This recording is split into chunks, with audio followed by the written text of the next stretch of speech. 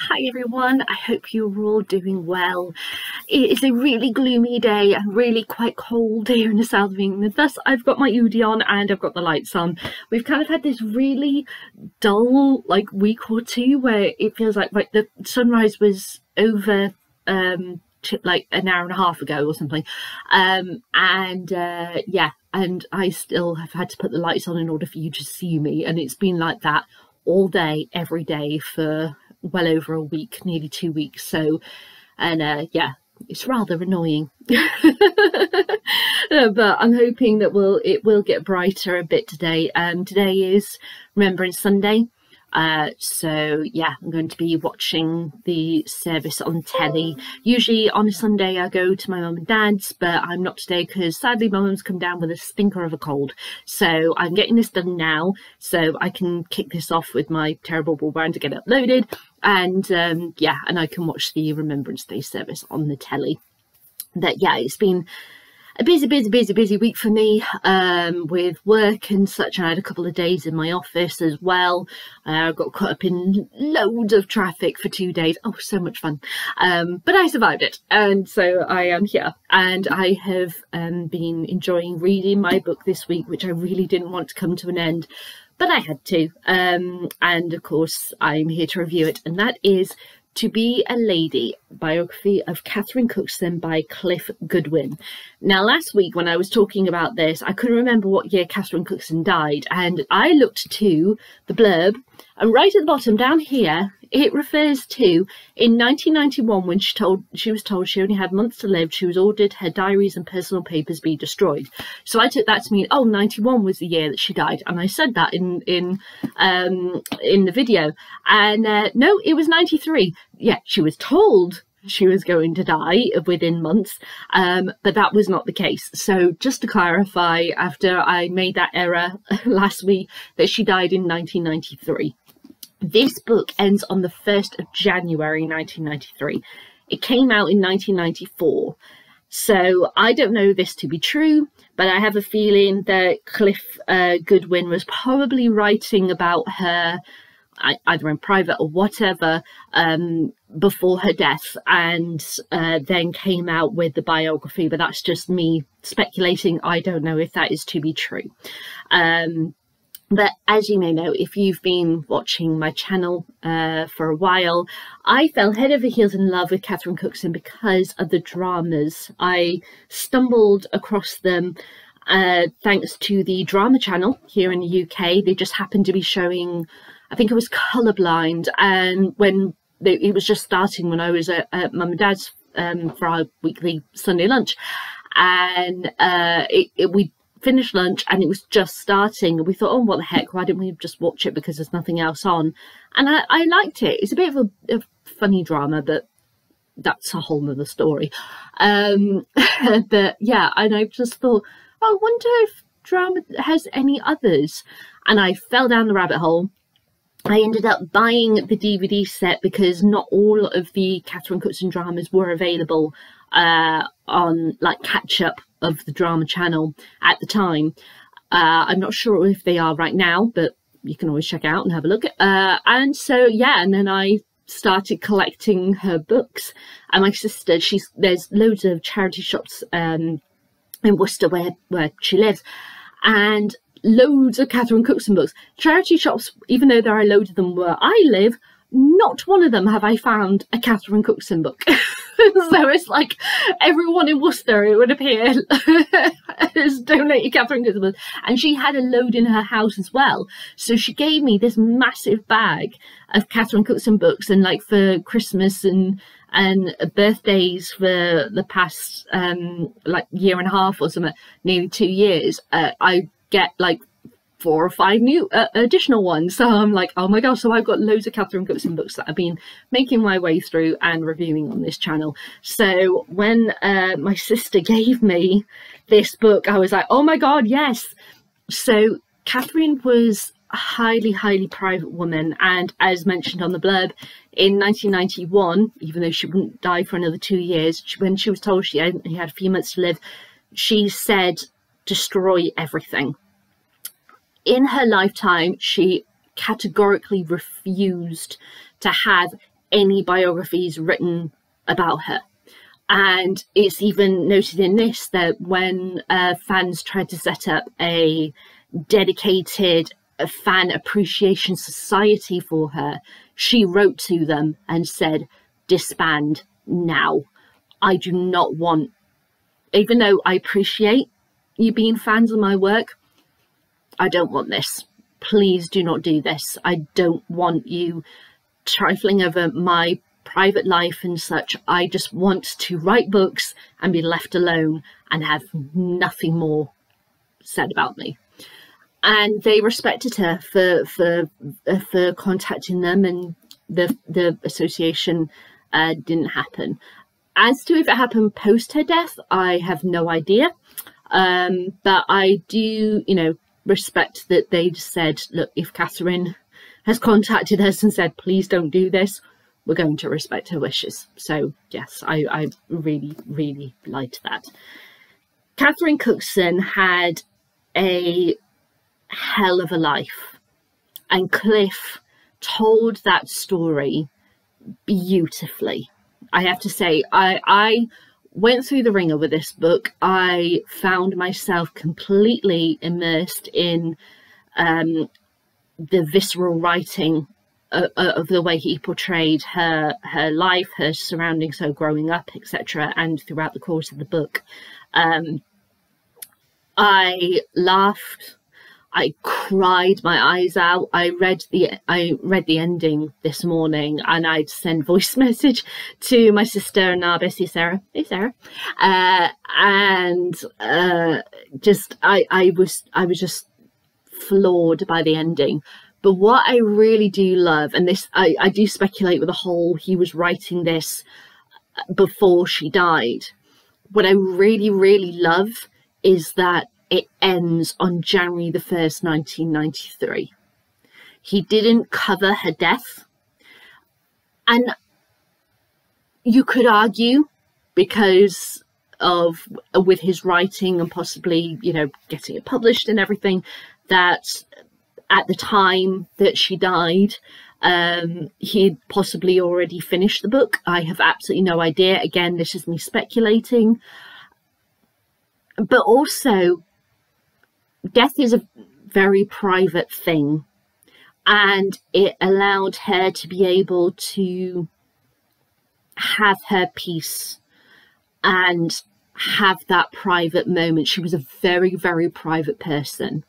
And yeah, I feel like she deserved that private moment. The fact that when she was, I think, 85 at this point, at the point I'm thinking, that was the last public appearance that she made. And she basically begged everyone, please, my husband and I have done so much.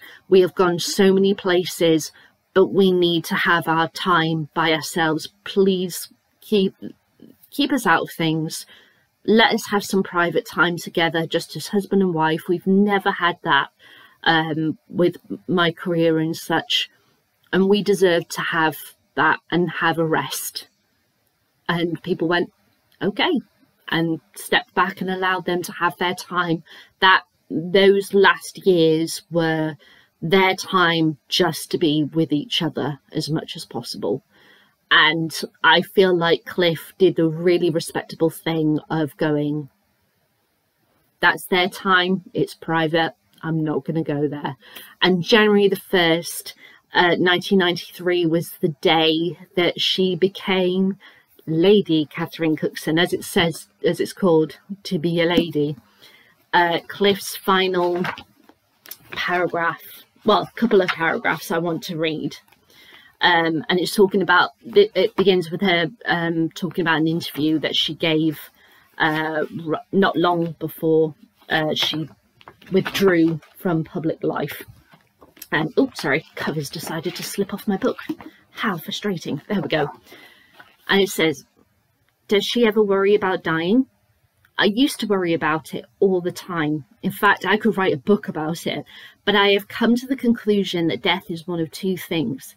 It's either the start of a great adventure, if there is something after death, or if there isn't, it's one long peaceful sleep. On January the 1st, 1993, Catherine's childhood dream came true.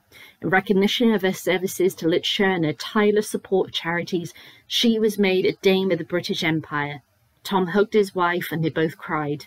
Catherine Cookson was at last a lady. To end the book on such a bright, beautiful moment of her life, I think is beautiful. It truly is. Now, Catherine Cookson, in case you are not aware, had a really tough beginnings. She was raised to believe that her mother was her sister and that her grandparents were her parents. She only found out the truth, when she got teased and bullied by other children who basically told her the truth. Everyone on the street knew the truth, but she had no idea. And it was only then that she found out what really the truth was, when she was about 10 years old. That really affected her. Her mother basically had an illegitimate child who was Catherine, and yeah, to save face and such, and also because she was a maid, she had to work, and if her bosses found out she had an illegitimate child, she wouldn't be able to work. So they told this story, and yeah, she went back home in order to have the baby and everything, and yeah, she told the lie that she didn't have any children and went back to work and became an alcoholic. There was a lot of alcoholism, different forms of abuse and such that surrounded the family. And from Catherine's father's side, also addiction to gambling and such.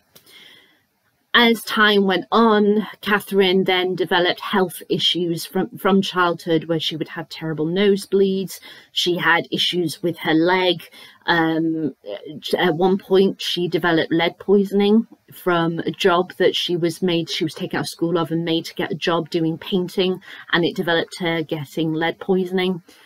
She would not find out until much later in life that she had a blood deficiency that she got genetically from her father's side, which meant although she could get pregnant, she couldn't carry children to term, and she gave birth to stillborn son who was born 6 months into the pregnancy.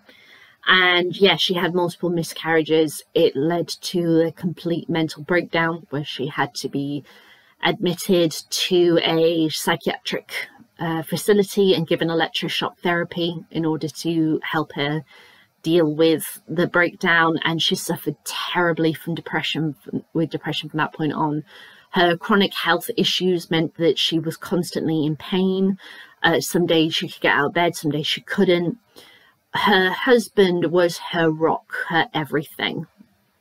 They were together from about age 20 all the way through to their deaths when they were in their 90s, and Tom only lived about 3 weeks after Catherine died. It felt the one couldn't live without the other, and he managed to settle things with various accounts and such of Catherine's, plan her funeral, have a funeral, went to sleep and never woke up.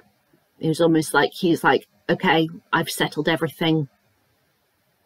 It's time for me to go. And that it gets me emotional. It really does. It's the way that Cliff writes about their marriage is so beautiful. I fell in love with Tom. It's really, Catherine's story is one of these situations where, in order to understand the woman, you have to understand the village that raised her. And he spends time talking about each person in Catherine's life who was a very strong, significant person in her life. very well. I mean, I found, like, Kate, Catherine's mother, I went into this thinking, oh God, I'm not gonna like her. I mean, I knew things about Catherine's life. I thought I knew things, and then this book completely rewrote that in my mind. I thought, okay, Kate's just going to be a really annoying, narcissistic, alcoholic, brutal woman. And then reading what she went through, and I'm getting emotional again, reading what she went through, I get it.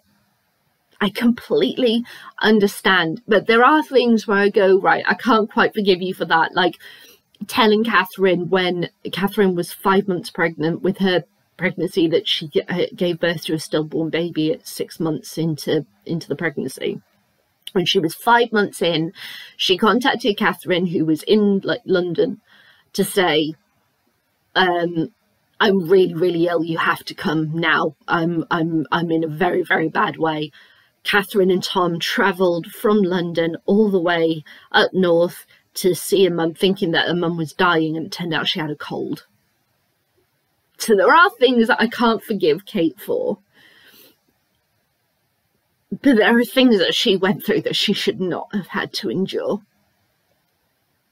And same for Catherine. She should not have had to endure a lot of things that she did.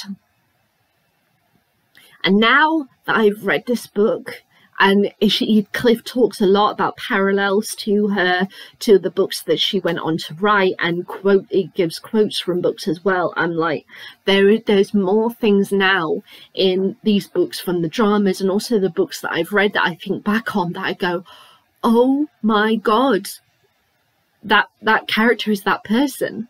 That moment is because of that. I totally understand now why factors are used, such as, and I'm going to say it because Catherine does use it in her books, rape is used as the ways in which she does, and as often as she does, because of the things that she and her mother encountered. Now, I only recently, like, the last book of Catherine's that I read was the one I reviewed, like, the other week, which was The Gambling Man. And that's basically the dad that she never knew. The one who gave her the horrific blood disorder that she had, which took away the chance to have a child that she so desperately wanted. And when they found out that she had this, they tried to adopt, they tried to foster, and even though they got onto lists and such, they're like, okay, you're couple 200 in the queue or something. They never got to the front of that queue. They never got the chance. And obviously it was back in the 1950s, so like surrogacy and stuff like that wasn't an option. And it breaks my heart. And it's so interesting how, thinking about her stories, how family is so important and breaking cycles and such. And that's what's making me even more angry about the Malin trilogy, this whole trilogy of books, which is all about the generational cycles of things that happen and the courage to break them and find your own path and do what you need to do. And the bloody drama went and changed the ending of the second book, which is the end of the last drama in the Malin dramas. So the cycle is never broken, and it's just, it frustrates me so much that they did that. It really, really does. It breaks my heart. Catherine was an extraordinary woman, and Cliff paints her so beautifully. I want to give her a massive hug. I want to thank her for writing her stories. I want to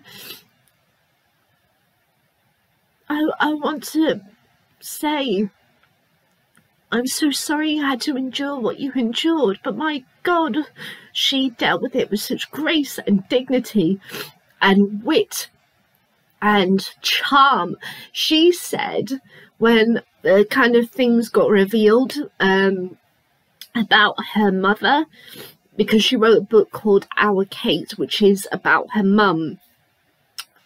She began opening up about things, and the whole thing about her being illegitimate and a bastard, which is a word that is just so annoying.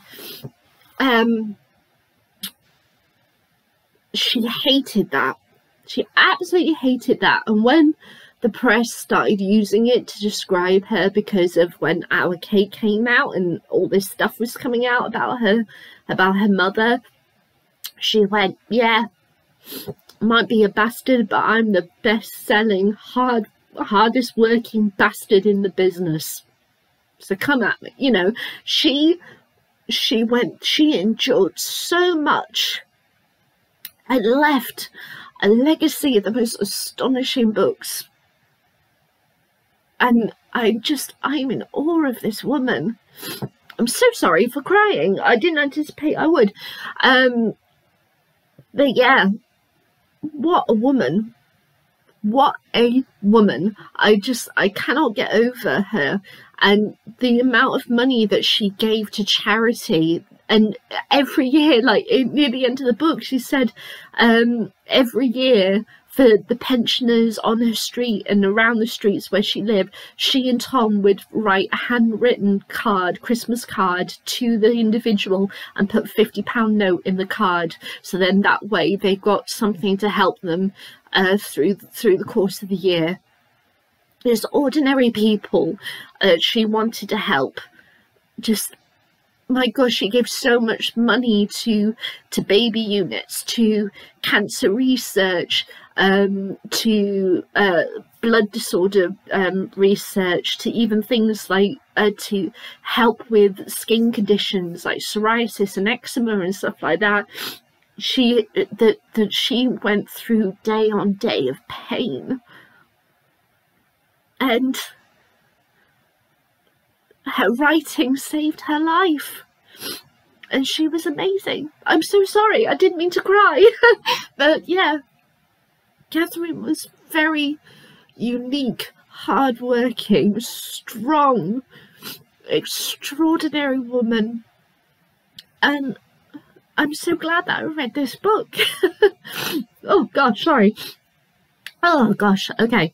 I better wind this up because I haven't talked much about Cliff, but as you can imagine, I fell in love with this book. I absolutely adored it. Now, I don't know if there are any other biographies of Catherine Cookson out there. I'm sure there are.